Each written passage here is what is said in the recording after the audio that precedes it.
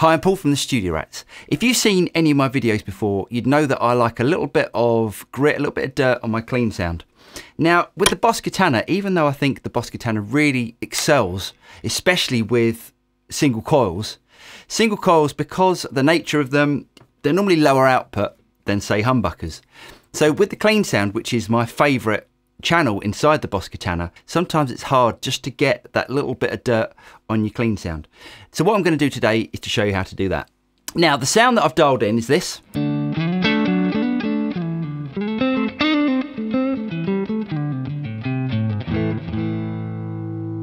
Which to my ears is a really nice clean sound. Now for me, it's still a little bit clean.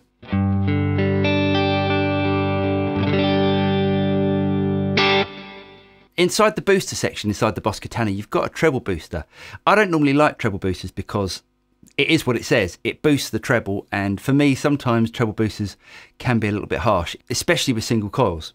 But with the treble booster inside the Boss Katana, you can really shape the sound of it because you've got a tone control. So here's the sound we're starting with. And if you want to find the treble booster inside the booster sections, it's the second one down. Okay, let's switch it in.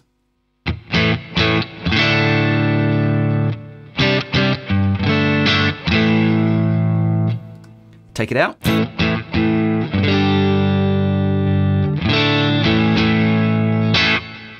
Now already it's given it that little bit of extra.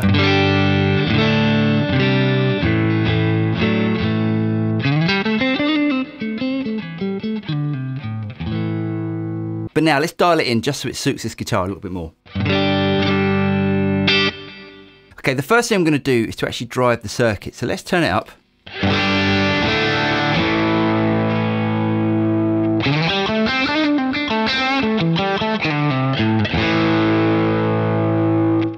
Now we're bringing in the drive of the treble booster. It's starting to bring in that overly trebly sort of sound. So let's dial back the tone a bit.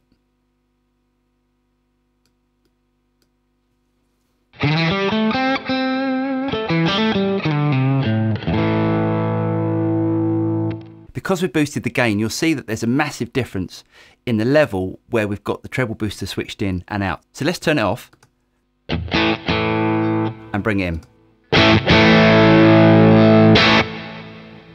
I don't want to be boosting the level going into the front of the amp, so I'm going to bring this back.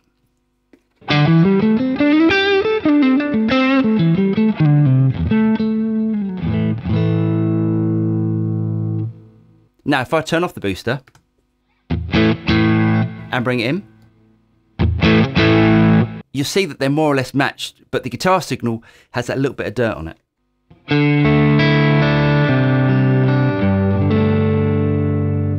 Now I think we could do with a little boost, just a small boost on the bottom end. Now when you are adjusting all these controls, even the smallest amount really makes a difference. So let's just boost that by about 2.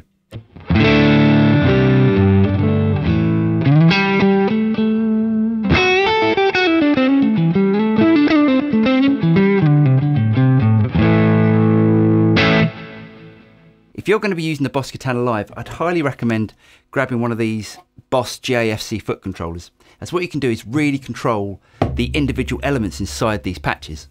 So what I'm going to do here is to turn up the solo level to 100%. Now that's going to give me a solo boost when I click on the solo button on the GAFC. And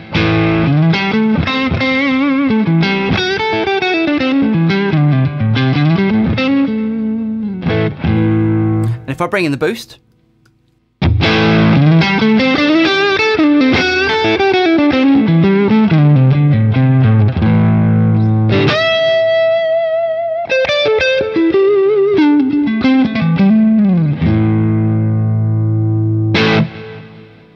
if you've never used a treble booster or you're not a fan of treble boosters, I really recommend trying the one inside the Boss Katana, as you can really shape the sound and you don't get that overly trebly guitar sound that you do with normal treble boosters. I'm Paul from the Studio Rats. I really hope you guys got something out of that. If you did get something out of it, don't forget to like and subscribe and click on the bell button and you'll be notified of any future video that comes out from the Studio Rats. I'm Paul and I'll see you next time. Cheers.